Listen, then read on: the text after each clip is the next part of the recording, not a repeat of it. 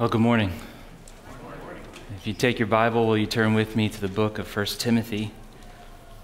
1 Timothy chapter 3. I want to read for us verses 14 to 16. 1 Timothy chapter 3, verses 14 to 16. And I just want to say we love you.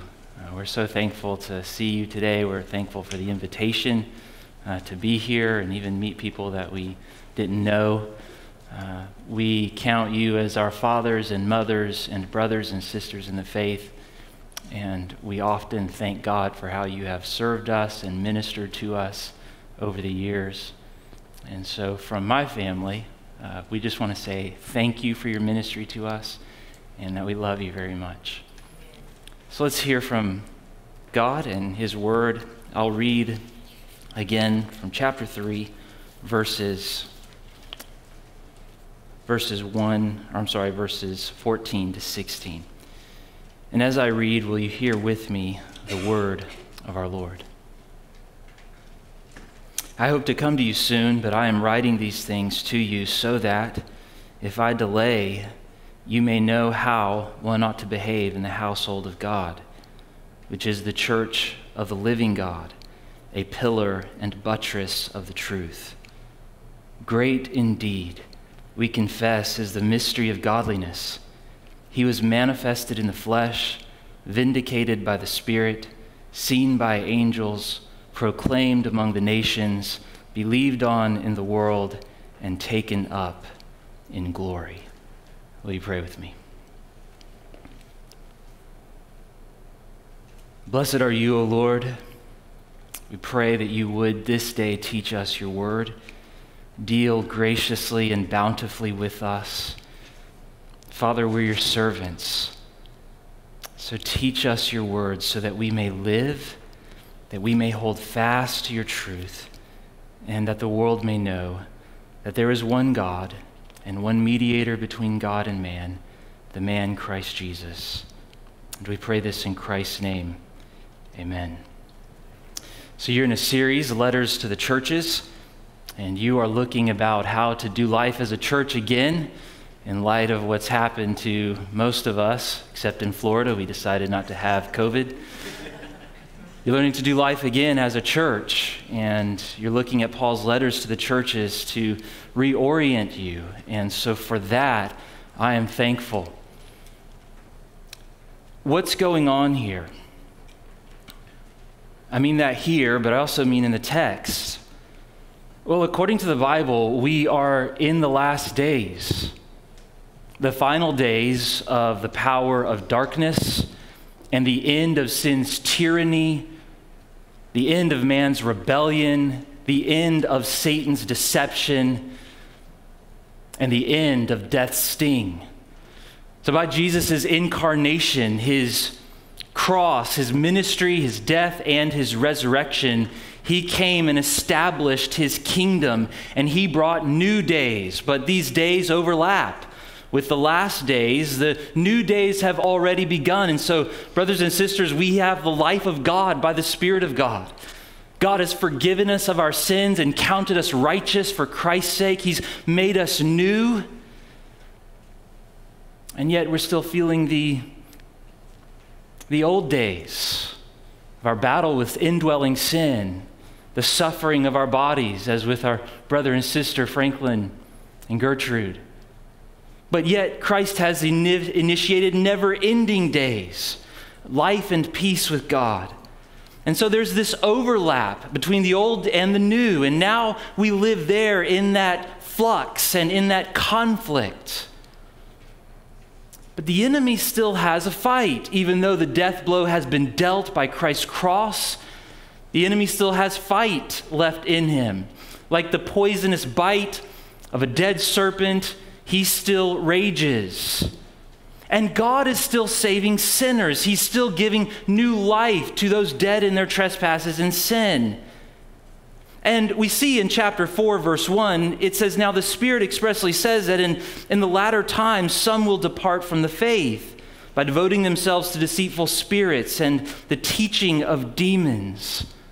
That is People will leave the gospel they once professed to believe. They will depart the Christian faith, the death, burial, and resurrection, ascension, and return of Jesus to save sinners. They will abandon Jesus himself and trade him away for other pleasures and other loves, for conveniences and other concerns. People will abandon Jesus, and they will abandon the church.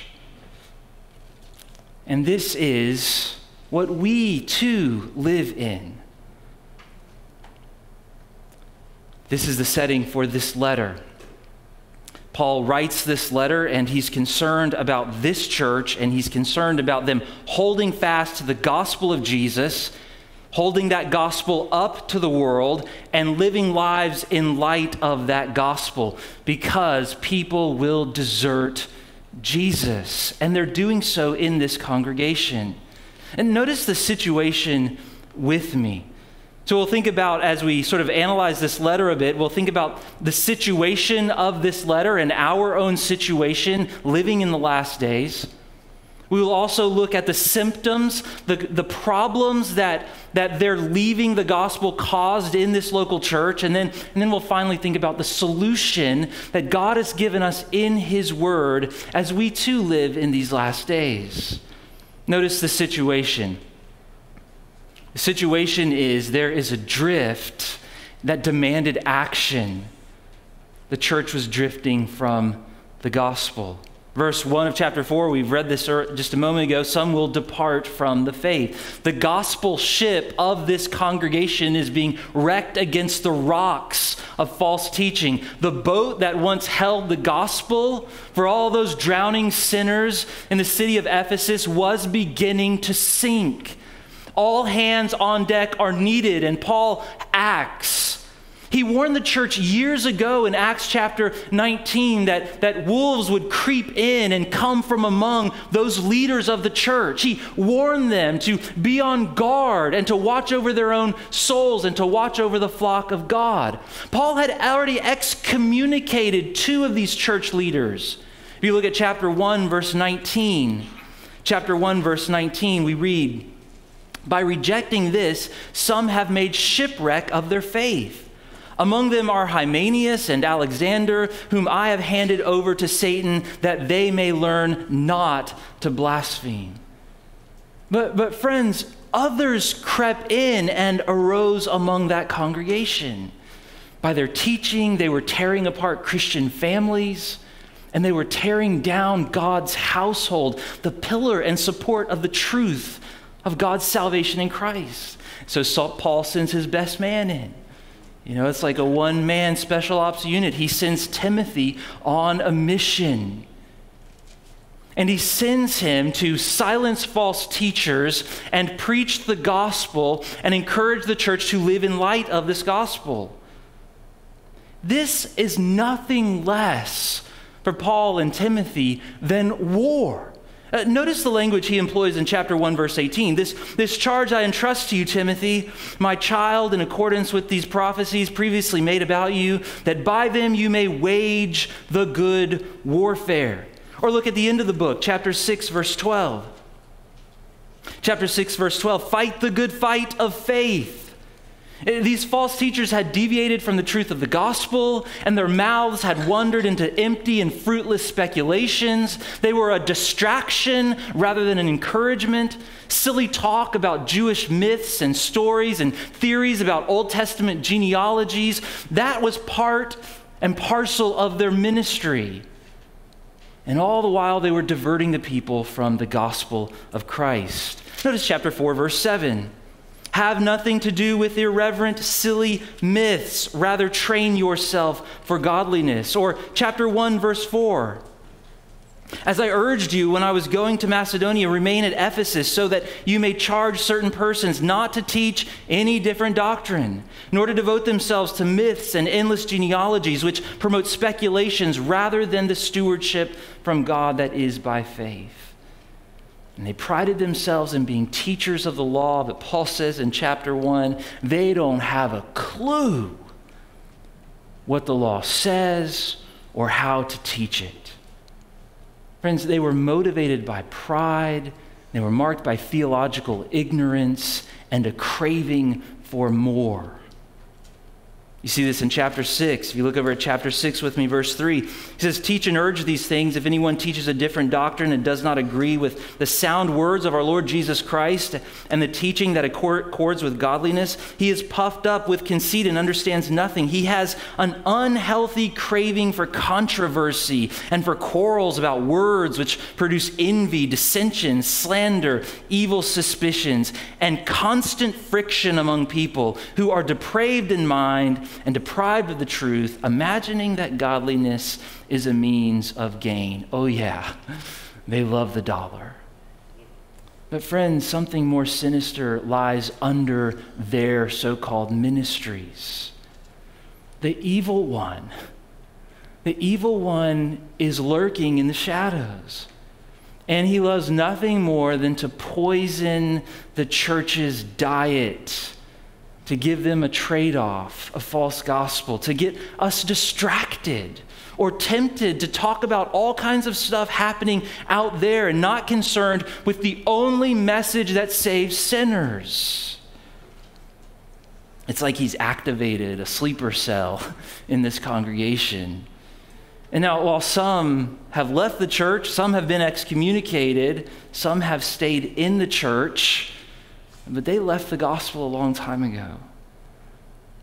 Their whole being was devoted, he says, to the teaching of demons. And whether they realized it or not, friends, Satan was operating in the church. I wonder if you ever think how Satan might be working here among you, in your dissensions, in your conflicts, in your distractions. Well, he is. But God has given the church a way. Notice some things about this teaching quickly before we look at the effects that this teaching had on the church. Well, first, it was different than the gospel that the apostles gave the church and that gave life to dead sinners. It was Bible-like, but Bible-light. Bible-like, there's some religious words. Let's talk about the law. Look at those genealogies. But what about this? What about that? It was Bible-like, but it was Bible-light. There was no substance of Christ and gospel and grace and wrath and hope and forgiveness and righteousness and a new heaven and a new earth and the return of the Lord Jesus and how we live as Christians in light of that reality. It was a substitute. You see this in chapter 1, verse 3. "As I urged you when I was going to Macedonia, remain at Ephesus so that you may charge certain persons not to teach any different doctrine." Look at verse 7. These people are desiring to be teachers of the law without understanding either what they say or the things about which they make confident assertions. It's Bible-like, but it is Bible-light. It is a different doctrine. It's really a system of works. It is do this and gain that from God. Do this and experience this from God. And Paul says they don't even know what the law is about. Notice verse 8. He says, "Now we know that the law is good if one uses it lawfully, understanding this, that the law is not laid down for the just." God did not give his law to a bunch of righteous people, but for the lawless and disobedient, for the ungodly and sinners, for the unholy and profane, for those who strike their fathers and mothers, for murderers, the sexually immoral, men who practice homosexuality, enslavers, liars, perjurers, and whatever else is contrary to sound doctrine. Do you see what Paul just did there as he talks about the law? Brothers and sisters, he just opened up our hearts and by God's law for sinners, diagnosed our condition as deviant and dead and in need of forgiveness and life. And so the law exposes our need, our sin, all of us and all of its facets. Now you may pick a couple of sins out there and you say, hey, I really don't like those sins. Those are the really bad guys. But liars? Really? The unholy? Come on. The disobedient? You see how we all find ourselves here? But friends, notice what Paul does then. He reminds Timothy of the gospel that he must be giving to these people. Well, look at what he says in verse 12. He says, I thank him who has given me strength, Christ Jesus our Lord, because he judged me faithful, appointing me to his service, though formerly I, notice him raising the hand of confession, formerly I, a blasphemer, a persecutor, an insolent opponent, but I received mercy because I had acted ignorantly in unbelief. And the grace of our Lord overflowed for me. What did grace bring Paul? It brought him faith and love that are in Jesus Christ. And so he says, listen, the saying is trustworthy. This statement that all the churches know. He repeats it for Timothy, for the congregation there that Timothy is serving. He says, this statement is trustworthy, deserving of full acceptance, that Christ Jesus came into the world to save sinners, of whom I am the foremost. Brothers and sisters, and here we have the gospel. Christ came to save sinners, all kinds, like you and me, to forgive us, to bring us righteousness, to deliver us from our sin and rebellion and the wrath of God that rested upon us. Friend, if you're here today and you're not a Christian, this is good news for you. That God in mercy and love sent Christ to live the life you should have lived, but could not and would not, to die the death under the curse of God that you deserve. And not only did he died and satisfied God's wrath. He was the perfect sacrifice. He lived the holy life. He obeyed the law. He kept it to the full, gladly and happily, and God raised him from the dead. Jesus has ascended to the throne of his Father, and now he has declared to sinners everywhere, commanded them to repent. If that's you today and you're not a Christian, you don't know the forgiveness of sins and new life and peace with God, then friend, find a neighbor. Find the person in the pew next to you, Kelton or Paul or Elliot or whoever you can find, and ask them. They would be happy to tell you more of this good news. But notice, when you trade good news for poison, it begins to affect the body, the household of Christ. So look with me at some of the symptoms. Some of the symptoms of this false teaching. That is, it had begun to take root. There's no longer gospel being preached. There's other stuff being talked about. It's whatever's on the newspaper cover. That's the issue we need to deal with. And the consequences of this doctrinal gangrene were serious for this congregation. If it's not exposed, this false gospel and false teaching, if it's not countered, the gangrene will spread. It will breed rot and decay in this church. And the church is beginning to see this in some of its limbs.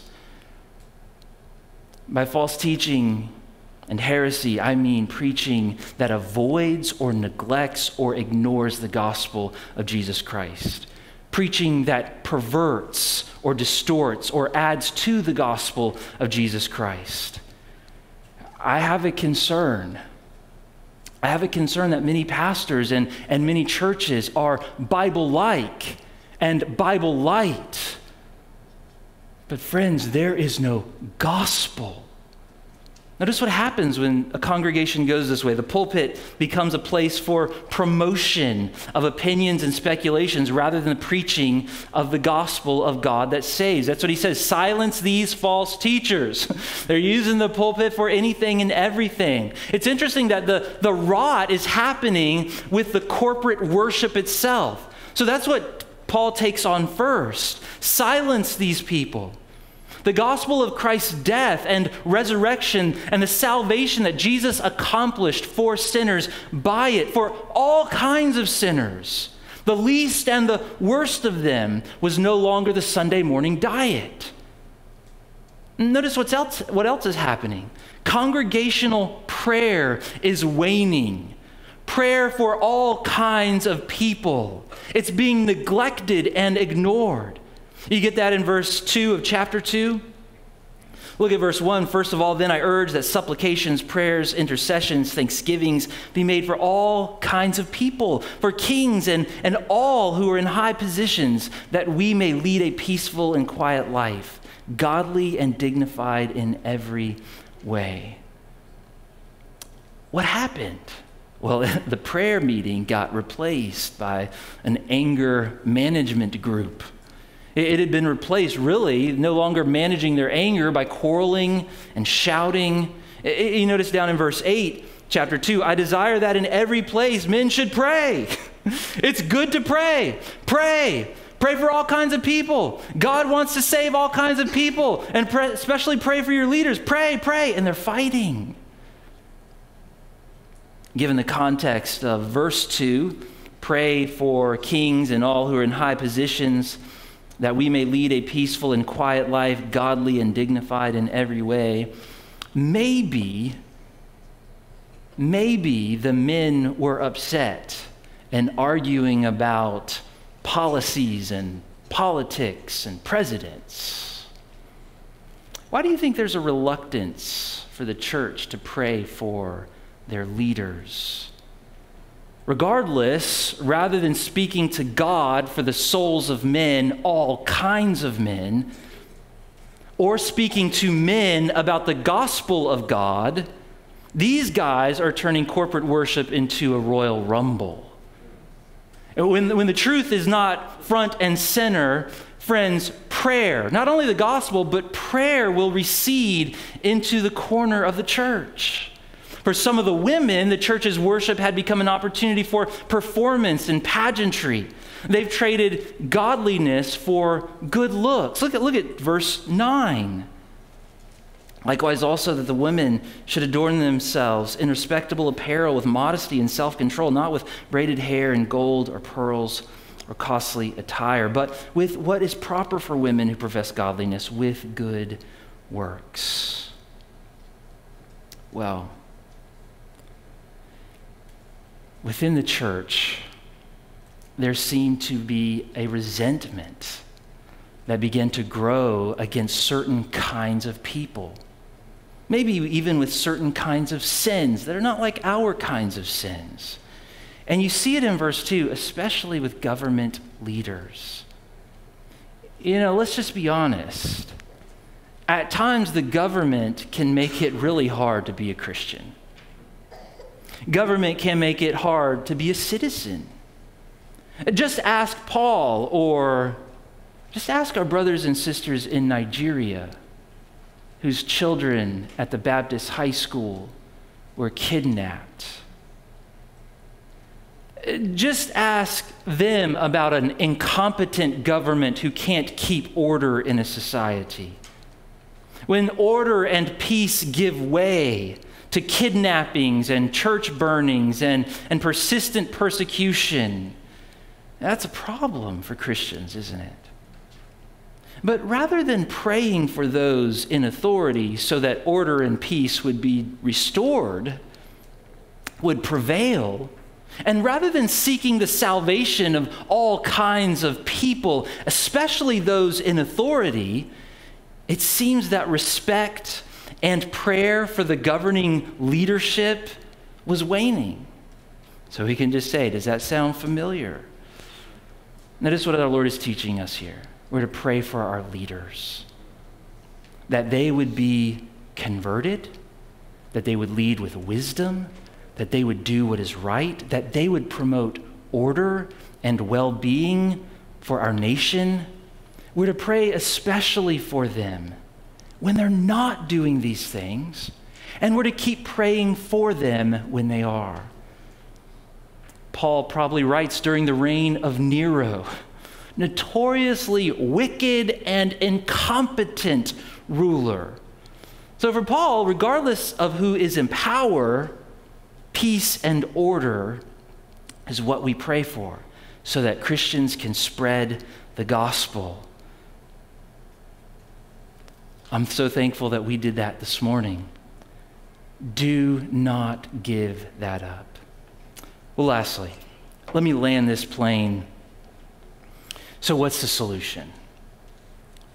The solution is very simple. It is godly conduct and gospel confession. The solution Paul gives is godly conduct and gospel confession. Godly conduct. Conduct yourselves as God's church, as his family, his pillar of truth in the world. That's his message. As God's church, you must pray for all kinds of people, right? That's how we conduct ourselves as God's family. As God's church, we pray for all kinds of people. As God's church, his household of faith, the only entity on planet Earth that's charged with holding up the gospel. Lots of organizations and lots of entities and lots of people hold up all kinds of things, some of them very good, some of them very bad. But brothers and sisters, the church has been tasked with holding up only the gospel. That is the flag that we fly. And so we hold it up. And we take care of one another when we have legitimate needs. If you notice over in chapter 5, he says, take care of the widows who are truly widows. If your family, if you have a widow in your family, you take care of her so that it's not a financial burden on the church. But if there's no one, there's a need and there's no one, church, you step in and you care for this need sacrificially, radically, persistently. Why does he say this? And then why does he go on in chapter 5 to say, hey, take care of your family too? You provide for your family. Take care of your own household. Why? Well, brothers and sisters, we often forget that our lives as Christians, though not the gospel, our lives as Christians commend the gospel. And so as we take care of those in need in the congregation, as we regularly support them and provide for them, as we take care of our own families to the best of our ability, we are commending this message to others. And then he says about our conduct, learn to be content. Learn to be content, and you beware of the religion of prosperous morality. A little Jesus sprinkled on a whole lot of personal and financial ambition. You major in contentment and generosity. Notice chapter 6, the end of this book. Verse 6 we read, now there is great gain in godliness with contentment. For we brought nothing into the world, and we cannot take anything out of the world. But if we have food and clothes, with these we will be content. But those who desire to be rich fall into temptation, into a snare, into many senseless and harmful desires that plunge people into ruin and destruction. For the love of money is a root of all kinds of evil. It is through this craving that some have wandered away from the faith and pierced themselves with many pains. Beware of that kind of religion, a prosperous morality that lacks contentment even with the little bit that God has provided for you. Well, our conduct matters. It's not the gospel, but it calls attention to the gospel. So godly conduct. And lastly then, the solution is gospel confession. Guard and give the gospel of Jesus Christ. If you look at chapter 3, that's what we see, right? As we read, great indeed, we confess, is the mystery of godliness. He was manifested in the flesh, vindicated by the Spirit, seen by angels, proclaimed among the nations, believed on in the world, taken up into glory. You remember Paul's statement, Christ Jesus, the trustworthy saying is Christ Jesus came into the world to save sinners. So as God's church, we can never assume the gospel. Did you catch what happened this morning? We read the good news of Jesus Christ. You heard the good news of Jesus Christ. We prayed about the good news of Jesus Christ. We sang about the good news of Jesus Christ. We will conclude with the good news of Jesus Christ. We can't ever assume the gospel. We must always have it and hold it and confess it and remind each other of it together in this setting, but also when we separate. Pastors in particular play an important role in this work. In fact, we should follow Timothy's lead and Paul's command. Elders, as Paul deals with them, you are to set the believers an example of how to follow Jesus. That's part of your ministry in this congregation. You are to devote yourself to reading the scripture, as was done this morning, publicly for the congregation, to exhorting and teaching, as Paul says in 1 Timothy 4:13. You are to remember God's call to serve this church and continue to preach and continue to pray, continue to love, continue to be immersed in God's work and God's word. Not only are you elders who oversee the sheep of God, but you must persist in watching over your own soul. Paul says to Timothy, keep a close watch on your life and your doctrine. By doing so, you will save yourself and your hearers. And so you, like Timothy, elders, you have a sacred trust, a charge from God to keep the gospel pure and untainted, unstained by counterfeits and poisons. By the grace of God, live above reproach in your home, elders, and in Christ's church, and in the world, and hold high the gospel before your people. But brothers, pastors, elders here, as you do this, remember that this is not your flock. All of these souls have been purchased by the Good Shepherd at the cost of his own life. And so this is not your flock, it's your family. So treat older men like fathers. Treat older women like mothers. Treat younger women like sisters in all purity. Treat younger men like brothers. And as you bring God's word to them, even in difficult seasons, do so with respect and love. Don't shepherd sheep like you chase off wolves. You make that mistake and you will hurt the people of God.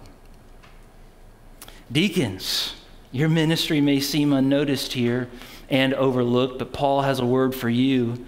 You're like the Spirit-applied glue that maintains the unity of this congregation.